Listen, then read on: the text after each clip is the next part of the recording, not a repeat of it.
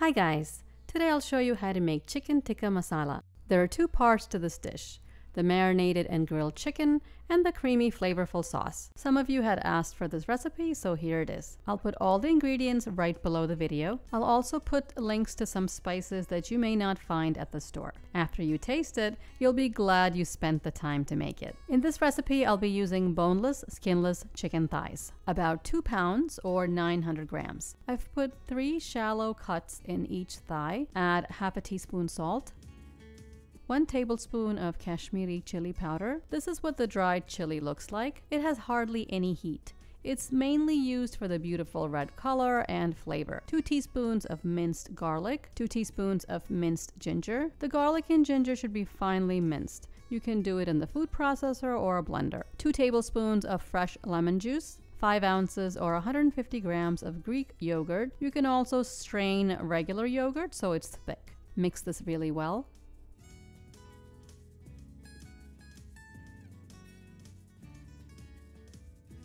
Cover and marinate in the fridge for at least 3 hours or overnight. I prepare the chicken at night and make the sauce the next day. Here's the chicken I marinated overnight. To cook the chicken, you can use a grill, a pan on the stovetop, or the oven. I'll be using the oven. Heat the oven to 425 degrees Fahrenheit or 220 degrees Celsius. My baking sheet is covered in foil, so cleanup is easy.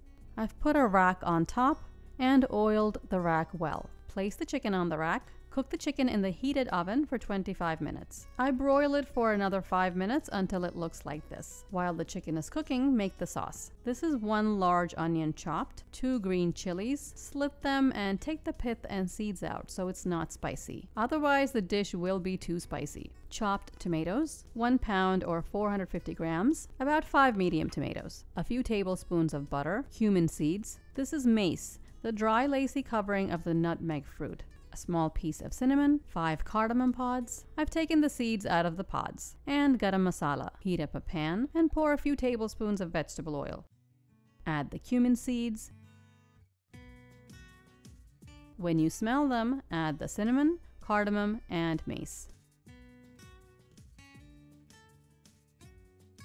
Add the chopped onion, a little salt, and saute until golden. Now add 2 teaspoons of minced garlic, 1 teaspoon of minced ginger. Saute for a minute. Add 2 tablespoons of butter,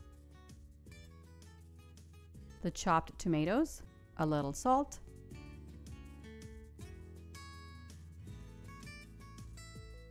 cover and cook until the tomatoes are soft and you can mash them easily. Stir this occasionally.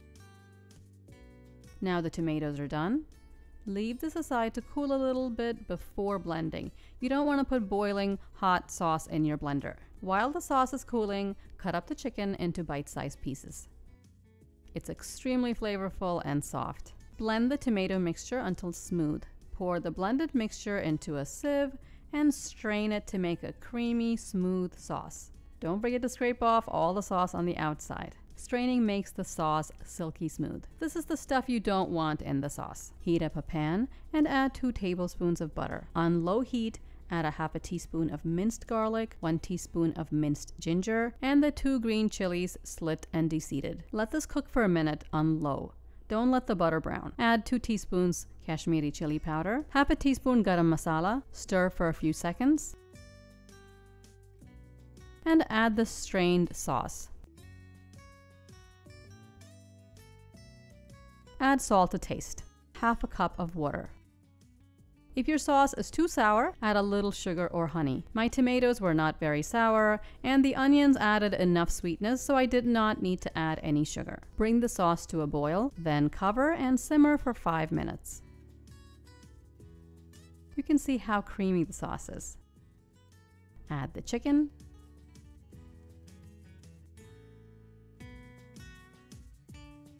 Cover and simmer for 3 minutes. Then add heavy cream, about 1/4 cup. These are dried fenugreek leaves or kasuri methi. Rub it in the palm of your hands, about 1/2 teaspoon. Mix and taste it. If you like more cream, add it now. You can add half or even 3/4 cup in total. Simmer just for a minute and the dish is ready. It's perfect served over basmati rice or any type of bread. I'll put a link to my easy, no measure basmati rice recipe if you want to use it. Give this chicken tikka masala a try and let me know what you think in the comments below. Subscribe and I'll see you next time. Thanks for watching.